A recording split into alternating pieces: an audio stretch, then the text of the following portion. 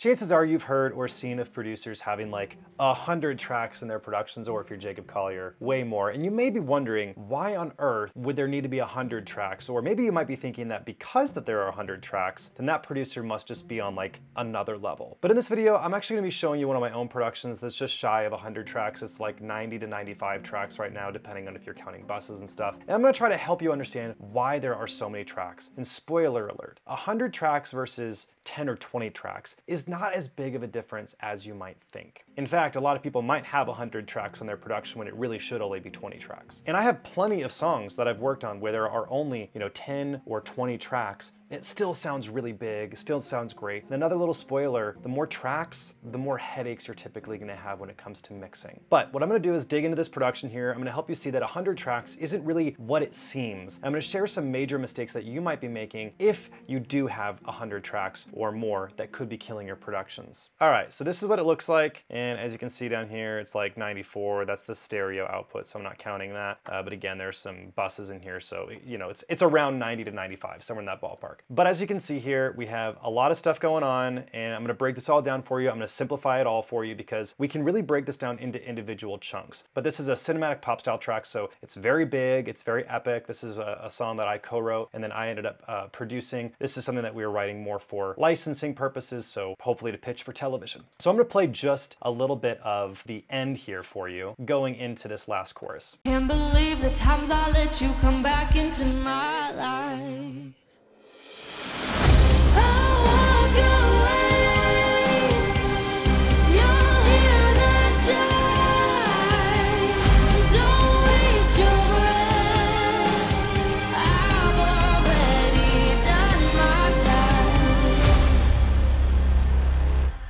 I love this song. So that just gives you a little bit of an idea of how this sounds. It's obviously really big, it's enormous, it's heavy hitting, and obviously there's a ton of tracks happening in here. So I wanna kind of zoom out here, and what I wanna do is break this down into individual chunks to help you understand why there are so many tracks, and hopefully help you understand how just because there are, 90 tracks, as you can see here, that does not mean 90 tracks simultaneously. In fact, I would argue that if you have 90 tracks happening simultaneously, unless you're literally working with a live orchestra, you're doing something wrong. There should never be every single track happening all the time. It's gonna be a major, major headache. You can see in here, for example, all of this in here, there's like nothing going on with any of the drums. It's literally just like strings and some keyboards and then the vocals up here. So even though these tracks are all the way, those are just the regions. There's not actually vocals that whole way. If you can zoom in here, you can see, obviously there's a lot of empty stuff right in here. And look at right in here, like these vocals, we've got these are gang vocals here, okay? And so that's just a whole bunch of gang vocals, and they only happen 2 separate times in the entire track. We got all sorts of empty space in here. So the very first thing you kind of need to understand is that if you're gonna have a production with like 100 tracks, that never means or should not mean 100 tracks happening at the same time. The reason why I tend to produce with a higher track count is because I'm trying to produce in a way that is changing and being manipulated over time,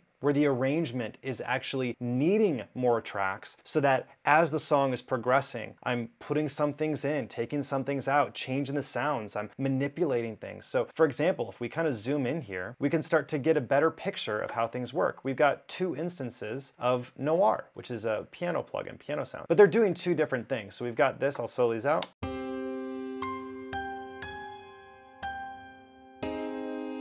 So one's playing the chord, and then the other one's doing that kind of melody. Here's that part of the song.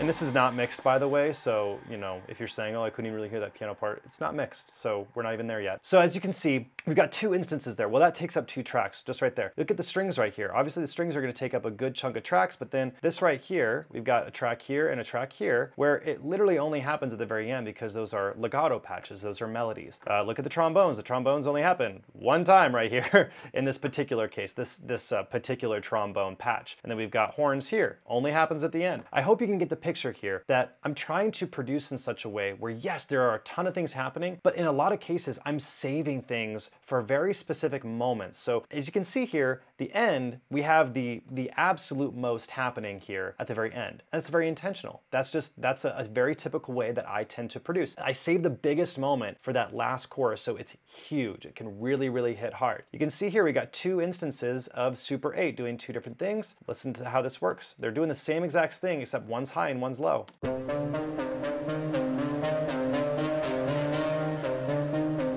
And so let's go ahead and break this down. Obviously, that kind of gives you the idea of like, things are obviously not happening all the same time. So let's talk about what is happening. And really we can break this down into 4 sections of this entire production. And that's gonna make it a lot easier to digest. And so we're not thinking about 100 tracks, we're not thinking about 90 tracks or however many it is. Instead, we're thinking about what are the larger groupings of tracks and how are they interacting with each other and how do they work, okay? So the very first one is the most obvious one.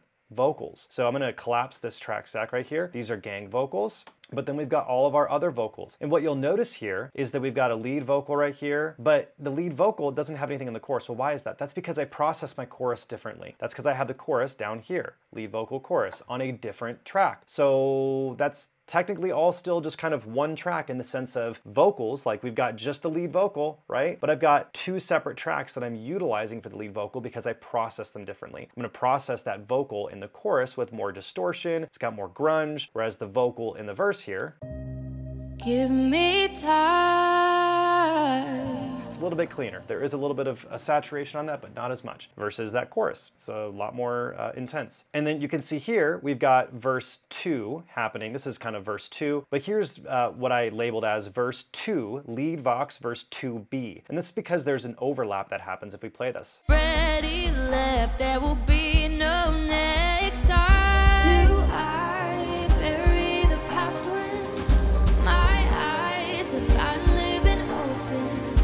Okay, so there's an overlap here, which means we're gonna have to put that on a different track, which is going to add to the total track count. And then we look at the vocals here, and so that tells us right there, 3 tracks for lead vocals. We've got that verse 1, verse 2, and then we've got the verse 2 overlap, and then we have the lead chorus being processed separately. And then that takes us to the next part, which we've got all of these doubles happening. Pretty much every single section of the song is gonna have doubles. We got the verse doubles right here. So if we solo these out. Don't tell me that you really wanna stay. Okay, so that's there, and then the same exact thing happens in the chorus. We've got doubles. Leave no trace. Time is racing. Okay, so there you go. We got 4 more tracks that are just vocal doubles, just doubles. And as we get further along, now all of a sudden in the chorus, we've got much fuller production. If I walk away, you'll hear the chime. So we got lead vocal, we got the doubles, we've got harmony, harmony, harmony, harmony, right? So we got all these different harmonies, and these harmonies are doubled and panned. So that's how we're getting that very, very wide vocal production. So when we just look at the vocals here, it's like there's not even as much happening in the vocals as it appears in terms of what they are doing functionally. And then we've got the gang vocals, which the gang vocals adds, what is it? It's like 8 tracks or something. And all the gang vocals are doing is this.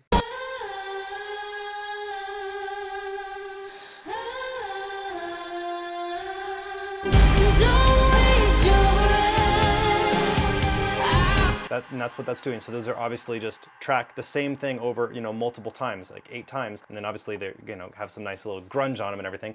But again, that's gonna increase the track count. So if we think about just vocals, we have a lot of vocals happening, but even within the vocals, if you think about just the function of what these vocals are doing, it's not as complex as it might seem, okay? And then we gotta look at this. We got these tubular bells. Happens literally 2 times the entire track, and because she's referencing, you can hear the bells chime. You'll hear the chime. Okay, so it's like one thing that happens, little off-handed thing that happens. That brings us to the next big group or category, and that would be all the keyboard elements that are happening. We'll kind of put the tubular bells into this. So we've got the main piano part here. And by the way, just as a side note, if you look at the very beginning of the song, there's literally only piano instrumentally. We're gonna go ahead and mute out the vocals here and just pay attention to the instrumental. It's literally just piano.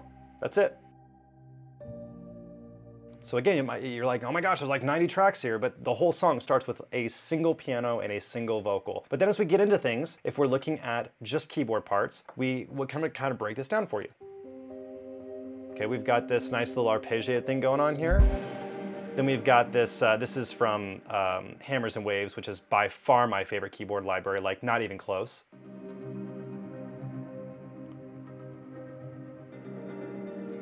And that's actually one of the presets that I made. And then I've got this dulcitone, which is also hammers and waves.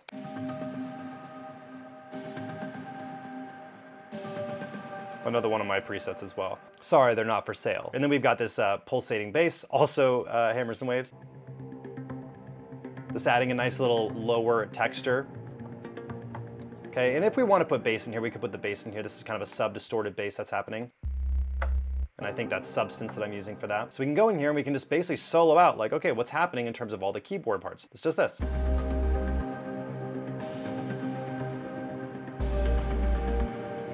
Now, when I play that out, that sounds big. That sounds great. It sounds rich. Y'all, it's like 4 or 5 tracks, right? Like that's like 5 tracks that's happening. It's not as much as it might appear. And then going to this pre-chorus, it subtracts, it actually comes down.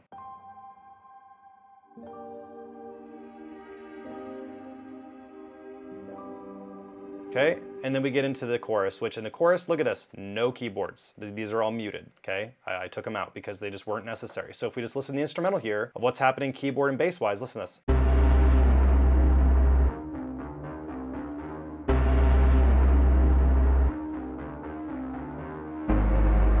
That's it, 4 elements, 4 elements, okay? It's not as much as it might seem. And that pretty much makes up the majority of the keyboards for the entire production. It really stays pretty much the same sounds, just changing up what they're doing, okay? And that brings us to the third thing that happens, and that would be all of the orchestral things that are happening. That would be strings, and that would be brass. Those are the only things that are happening in here orchestrally. And so then we can go in and start taking a look at like, okay, what's happening orchestrally?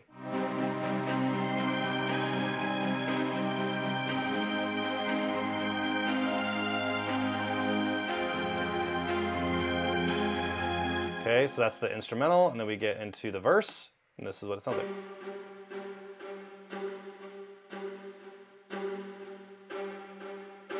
So then if we listen to the context of the whole track, basically.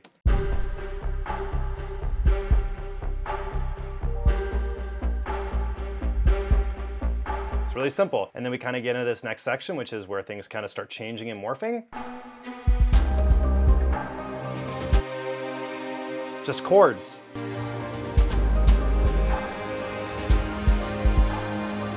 And then the chorus, it just gets a little bit more on the aggressive side.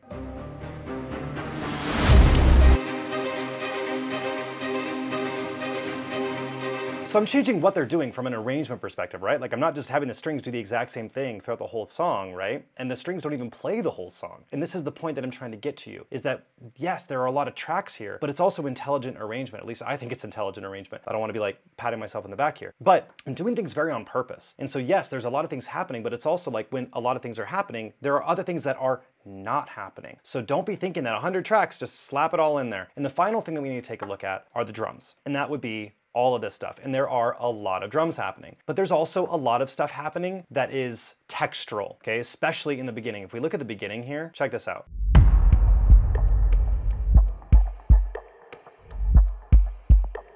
All right, so we've got a topper, we've got a couple rims that are delayed out, and it's all textural stuff here. That's 1, 2, 3, 4, 5, 6, and then we've got this reverse sub kick that's kind of whoop, kind of getting into there. Very, very small detail. This is where it's like a lot of the drums that I'm doing is just more nuanced stuff. And then we get into like this first chorus. We have our first kind of impact and hit. We've got this tick-tock. Okay, we're using a filtered out hit. And then we get into the full beat.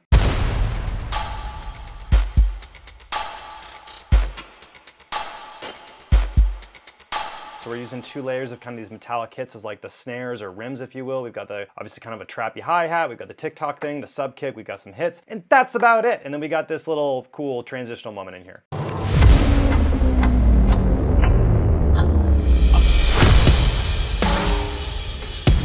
Okay, and then all of a sudden now we've got multiple kicks. We got 3 different layers of kicks. I don't know if I'd really recommend you do 3 layers of kicks. I might even pull one out when I do the mix, but You get the point? We've got a ride cymbal happening, we've got studio hi-hats happening, the trappy hi-hats, we got a snare, like a butch, nice, just fat, epic snare happening with those metallic hits happening. We got a hit, we got another hit, we have a cymbal swell. So all this stuff is drums. In drums, you can do a lot more and get really busy with drums without it hogging up too much sonic space. So all this is to say, when we break this whole thing down, we really look at it, we can break this down into 4 chunks. We've got our vocals on the top here, we've got our keyboards kind of in the middle here, we've got our strings and horns, which again, look, the horns are only happening for like, 20% of the song, and then we've got drums, and that is it. So the big mistake that producers make when they're just loading up tracks is they're just loading up too much and then playing too much. They're not actually thinking about utilizing the number of tracks to differentiate section by section, to push the arrangement forward, to change things sonically, to allow for breath, allow for